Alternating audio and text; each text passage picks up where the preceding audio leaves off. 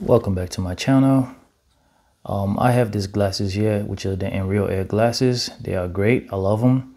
I assume if you're watching this video, you already know about them, so I'm not going to go into details, but it works well with my phone and it works well with my PC.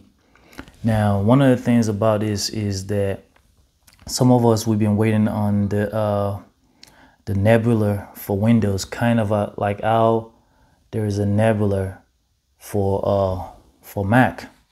You know, we want to be able to have a virtual screen when we're sitting. In my case, sometimes I'm sitting on the couch, sometimes I'm sitting on my massage chair, and sometimes I'm on the road. You know, I'm somewhere else, and I would like to have a virtual screen. Now, since we don't have Nebula for Windows yet, I decided to figure out a workaround for this. And here's some things that I did to figure out how I can have virtual screens on my computer. I did figure it out, but first I want to show you some of the steps that I went through. So some of you may know about an app called BlueStacks. If you don't know about BlueStacks, you really should get yourself familiarized with BlueStacks. It's great. It's an emulator that allows you to download. It's an emulator that allows you to run pretty much Android on your PC. Now you're thinking Android on your PC. Now there is Nebula for Android. So why not just download Nebula on the Android on this PC, right? Which is exactly what I did. And now I already have it open. So I'm going to go to BlueStacks. And this is what it looks like. Obviously, you have your Play Store, which is where you get all your Android apps from. And then you're going to run the Nebula app. Now, the thing is, once you run the Nebula app, right, it's going to open the app and you're going to get into this AR space. The next thing to do will be to connect your Xreal Air Glasses to the app. Now here's where the issue is. The app will not recognize the glasses. I do have a USB Type-C on the side of my computer. I've tried everything I can and the app will not recognize the glasses being connected.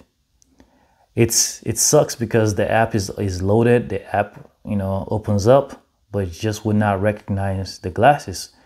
So I said, okay, what is the next way up? I mean, what is the next way to figure out how I can get this virtual screen?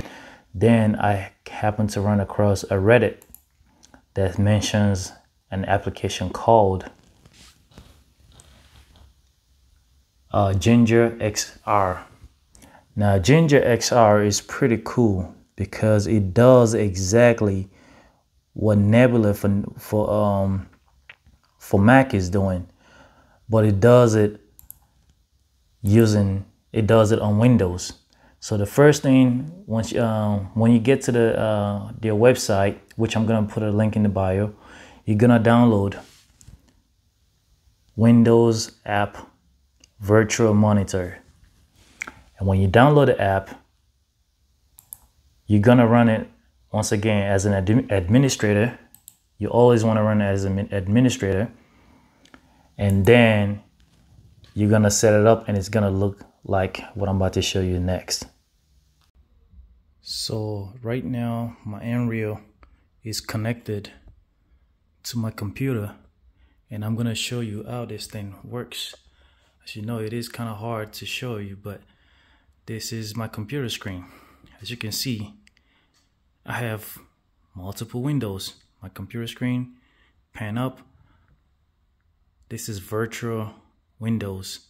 This is exactly what I see in my glasses. So here I'm using screen capture to show you guys what I see on my display, on my glasses. So I can have a web browser on either side of the monitor or the virtual monitor. So each window, and then in the middle, I can have documents or video editing in the middle, and just do whatever I want to do. And virtual monitor. So once again, your computer screen doesn't have to be on. It could actually be off, and you still have those virtual windows um, on your glasses. You can have up to 5 screens, but I prefer just to have only 3. That way it makes it easier to pan left and right. But overall, this is something you'll have to download and experience for yourself. It is great. I mean, the software itself, it's not perfect, but it gets the job done. Sometimes it shifts a little bit, but you have to just reset it back with a keyboard combination, which is Ctrl-Shift-R. It resets it back into the middle. And like I said, once again, overall, this is our version of Nebula for Windows. It is thanks to the company called Ginger XR. And I am so glad I found this, because it actually does exactly what I needed to do. And I'll catch you at the next time. If you have any questions, let me know.